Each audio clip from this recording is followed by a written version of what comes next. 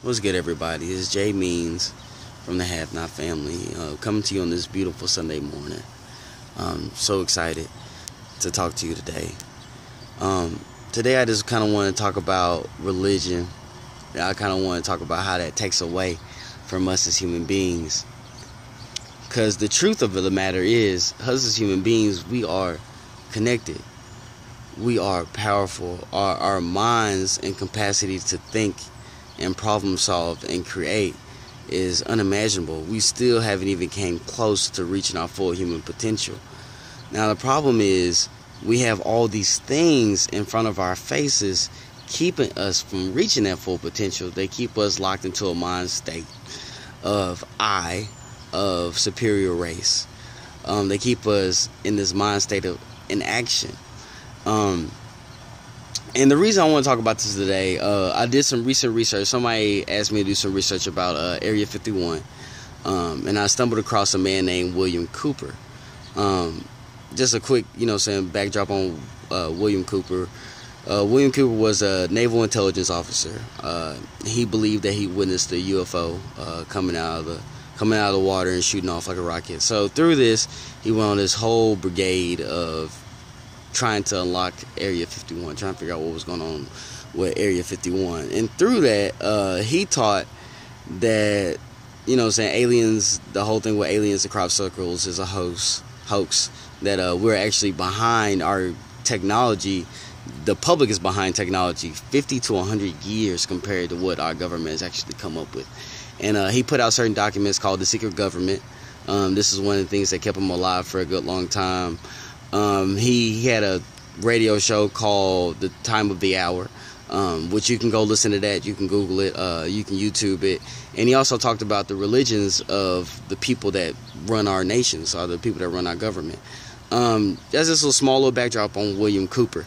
Through that, I also found a video of the JFK assassination, where I actually saw with my eyes the driver William Greer actually shoot and kill JFK, or give the final kill shot.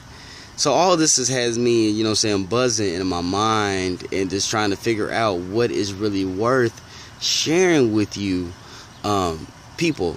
Just sharing with you, my people, my family, because I definitely see all as family, and I don't believe that we have to sit here in such an action.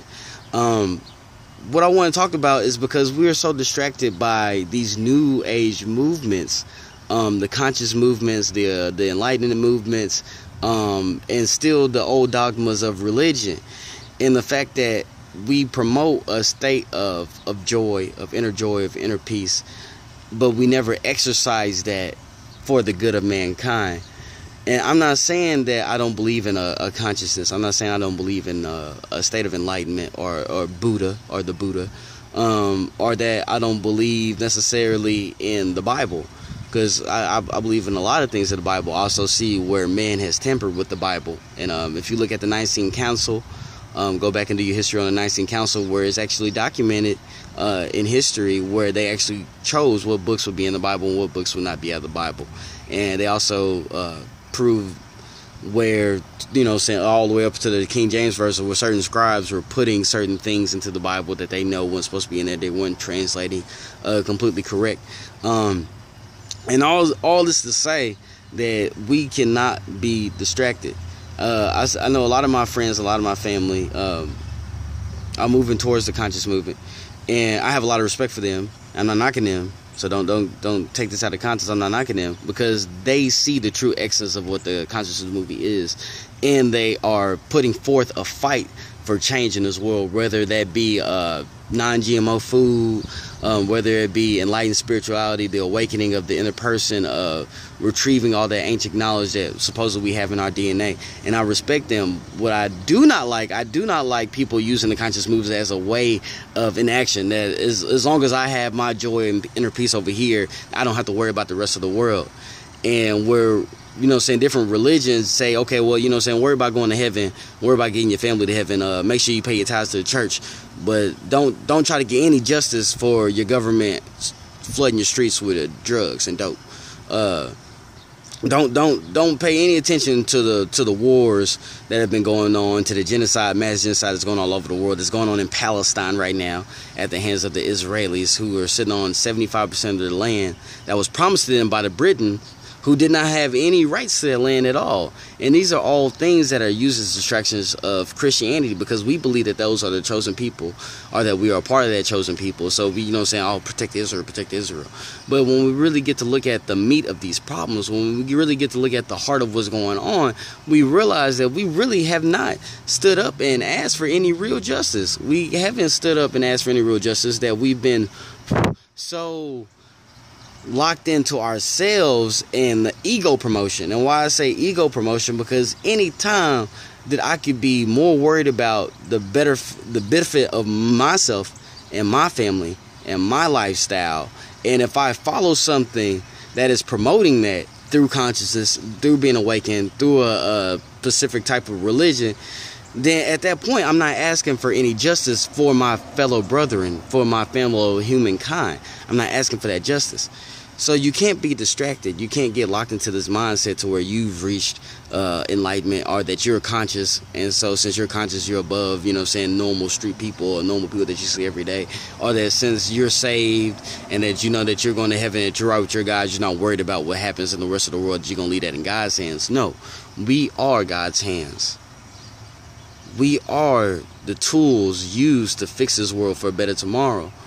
I'm tired of seeing people of every religion, every, following New Age, Old Age, esoteric, whatever it may be. I'm tired of seeing people claiming to have some profound enlightenment, some profound consciousness, or the key to heaven, and yet not at any point in time do they stand up and fight for all of humanity.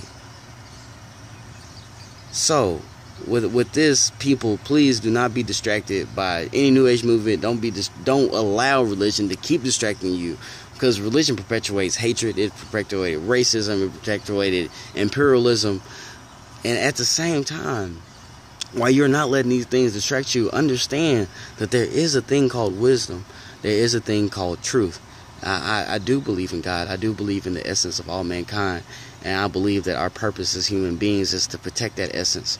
Whether that be Mother Earth or whether that just be life itself. Is to protect that essence.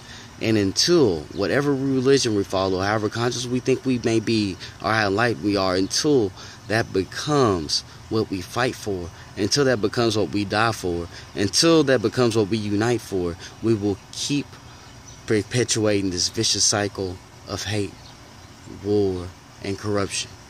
And I know that we're stronger than that. I know that we can reach great heights, that we can reach our full potential as human beings, but it takes all of us.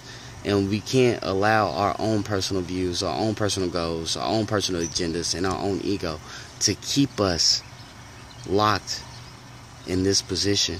Let's rise to the occasion. Let's rise to the pedestal. Let's go ahead and move forward. Let's move forward. Let's see how far, if you believe in evolution, let's see how far we can evolve.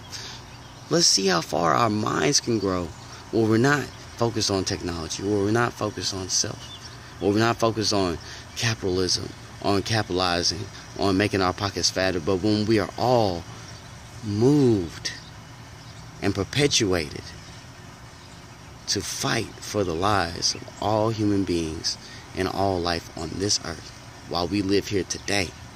Every day we have to make the choice to get up and figure out what we're going to live for. With every moment, whatever decision, you have to decide what you are willing to live for, and through that, what you are willing to die for. Don't let your fear keep you. Don't let it grip you. Don't let your fear of something that is inevitable, like death, keep you from fighting for real change in this world, in this life that we can see today. I love y'all. Peace be with y'all. Amen. Hallelujah. Namaste. Whatever it may be that you say your word of agreement. I'm in agreement with you this morning. Y'all have a beautiful Sunday. Have not, family.